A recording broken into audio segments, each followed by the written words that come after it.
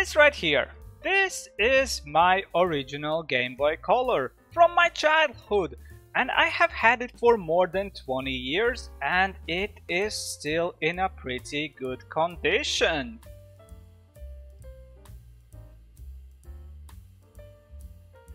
It still works and I can play Game Boy games on it, and it is amazing. I absolutely love it.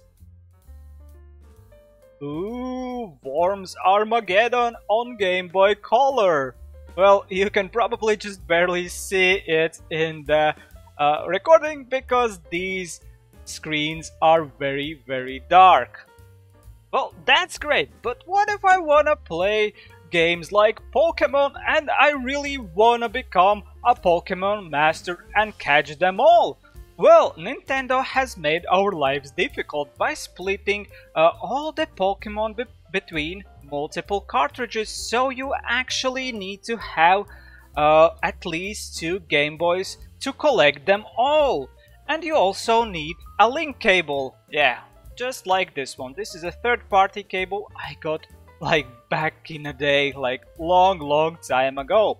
However, my problem is the obvious. I didn't have 2 Game Boys to actually trade the Pokemon between the games. So I went on eBay and I found a beautiful Game Boy that listing said is in acceptable working condition.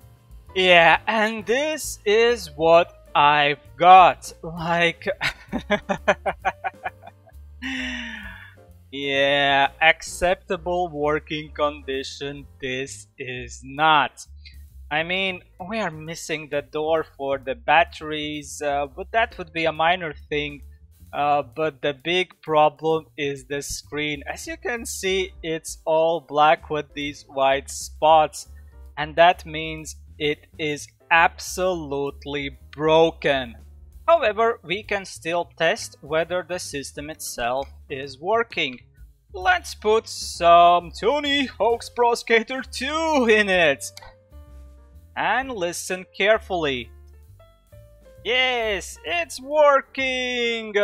So that means the motherboard is just fine. But yeah, as you can see, we don't have the screen. The screen is absolutely gone. So I did contact the seller and I got partial refund for this Game Boy Color. But yeah, now I need to switch the screen. And to get a new screen, I actually went on AliExpress. And I found the screen for just around 37 euros. The reason I chose this one was because it doesn't require any soldering. So I can just plug all the wires and not worry about anything else. And here is what I received. Well, actually it was also packaged within a box and then within the bubble wrap, which is just fine for this type of thing. So what do we have in this set? We have the new like plastic protection bit, like in the front of the screen. Well, that's good because the one we have on over here has these large scratch marks on it.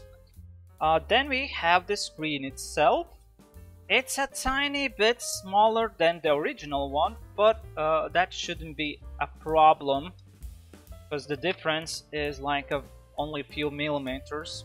And then we have the additional board for this screen to actually work, and we have the wires and yes, some double-sided scotch tapes to actually hold the screen in place.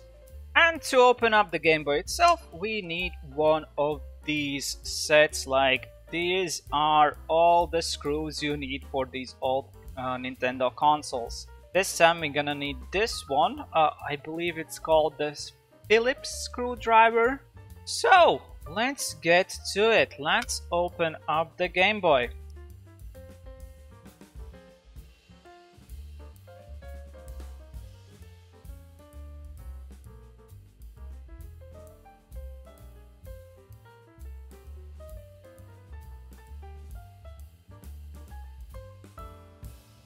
Ooh, we are inside.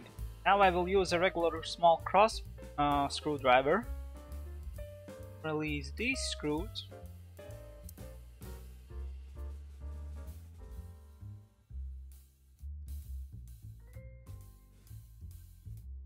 And here we have it. We have taken apart our Game Boy Color. So I think I'm gonna start by removing the screen first. Oh yeah, you can clearly see that this screen is absolutely cooked. And now I'm going to try and remove this front plastic by squeezing it out from the inside.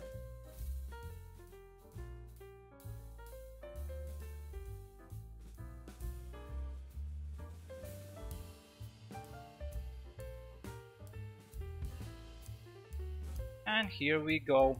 Well, the shell itself has a little bit of like scratches and dents in it.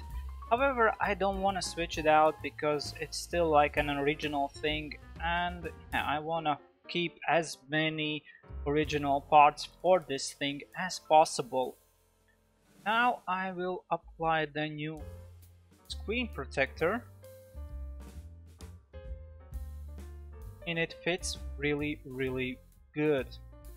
So within this set they have actually given me the like sticker, which is a double-sided tape cut exactly for the Game Boy Color to glue in the screen bit.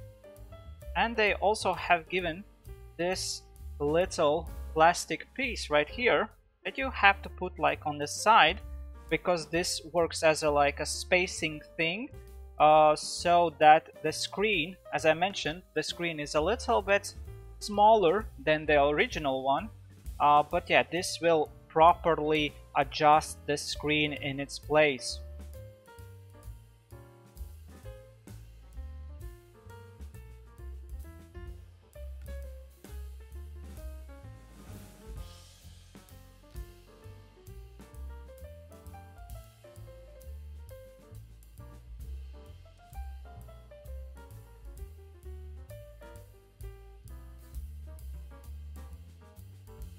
So this right here, this is an additional board you need to actually make the new screen work.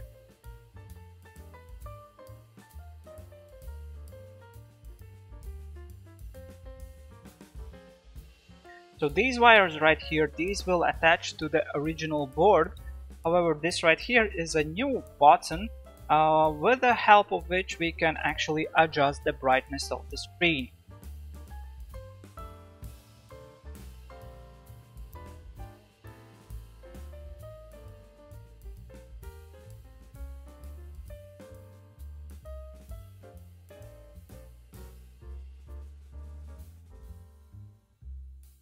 And now, before I actually put everything in place, I wanna check whether the new screen works.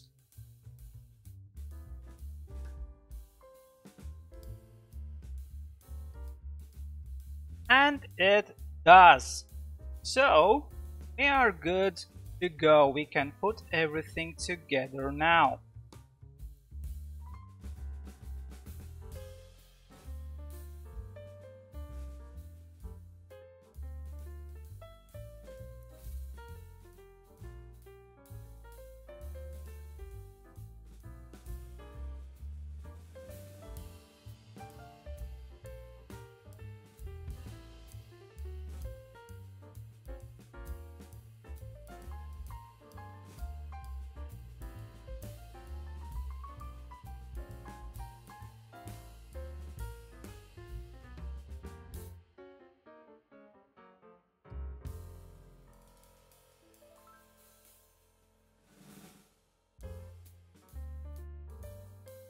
So, the moment of truth. Does it work after I have closed it? It does. However, the screen is not lit. Why is so?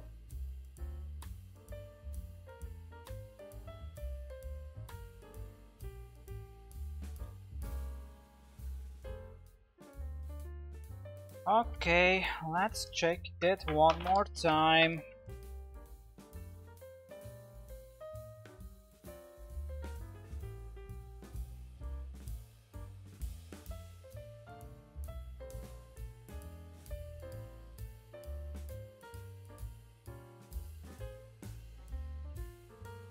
Yay! It works!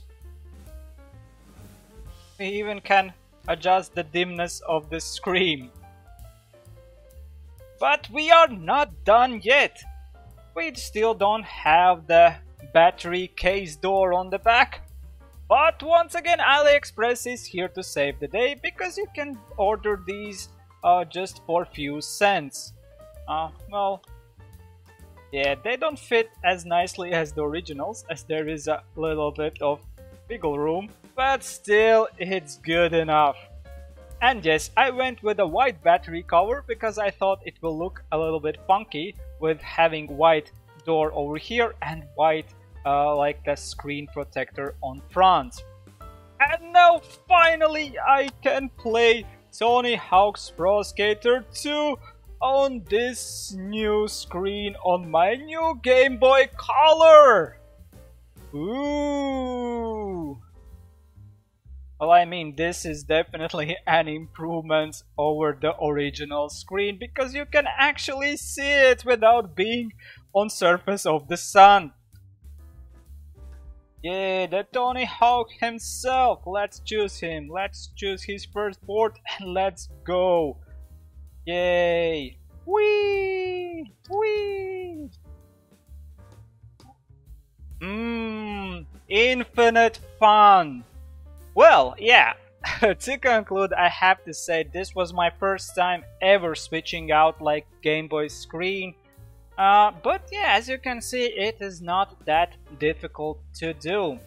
For me, what started by just purchasing another Game Boy Color quickly turned it into this crafting project that I wasn't anticipating.